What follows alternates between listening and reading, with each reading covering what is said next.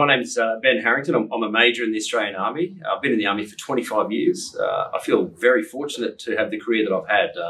I've graduated from the Australian Defence Force Academy with electrical engineering. I've graduated from the Royal Military College as a commissioned officer. I've also had the chance to do Masters of Engineering over in England.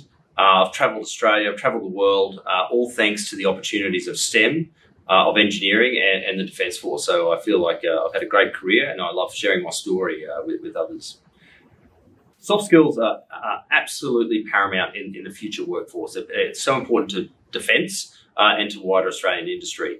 You look at studies and projections of future workforces, such as by the year 2030, 90% of jobs will be STEM related, and that's true. But I'll tell you, the other 10% and overlaid with that 90% will be an important reliance on the soft skills. And we're talking the leadership, the management, the communication, morale, integrating teams, and other soft skills like counselling and the like. These are all so important to be able to bring people together.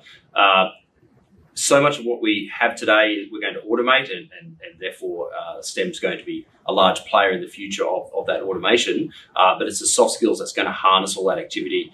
It's so important in defence. We value leadership very highly. All of our officers have their leadership training, whether it's at the Australian Defence Force Academy or other officer training establishments.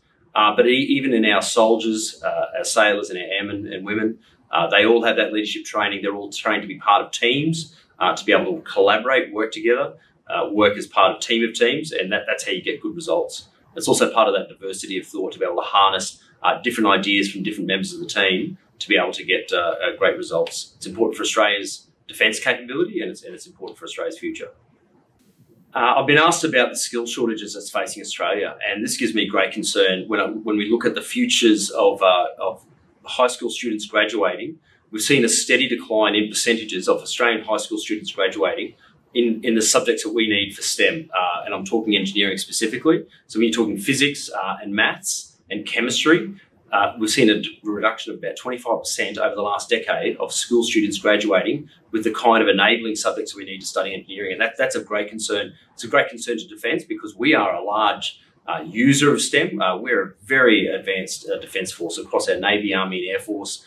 You look back on the Defence Force 50 years ago, 30 years ago, 10 years ago today, we are continually evolving. We have a great need and demand for STEM. When you look at the future of cyber warfare, standoff warfare, unmanned drones, unmanned aerial vehicles and the like, we have a great reliance on having STEM-enabled people. Over 40% of Defence's workforce is STEM-enabled, and that's just going to keep growing. So as high school students, if they're not taking the right subjects, they're not able to come in to defence or to our universities and study the courses that we need to be able to have the kinds of capabilities and technologies we need into the future.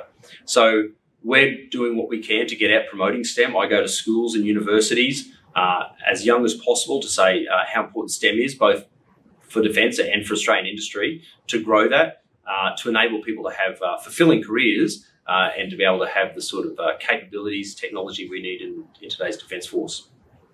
So we talk about the future of workforce. Future workforces, defence historically, I think has been quite hierarchical and fairly inflexible, but we're getting so much more flexible.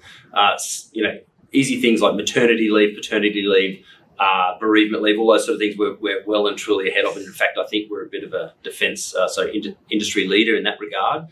But you look at things like total workforce model, where defence is now able to collaborate with an industry employer, and we have them for 2 days a week, and industry has them for 3 days a week, and we have a collaborative workforce to employ that person. And it's a win-win, where defence is able to leverage off the skills and attitude and knowledge that they get from defence industry, and defence industry is able to leverage off our training and workforce. So that's fantastic. We have full-time regular across Army, Navy and Air Force, and we have our reserves, and people can transition out of full-time into part-time, into the civilian workforce and back again. So we're certainly getting more flexible in that, being able to accommodate varying careers with family, children and travel and the like. So a flexible workforce is paramount, and so is an enabled workforce in STEM.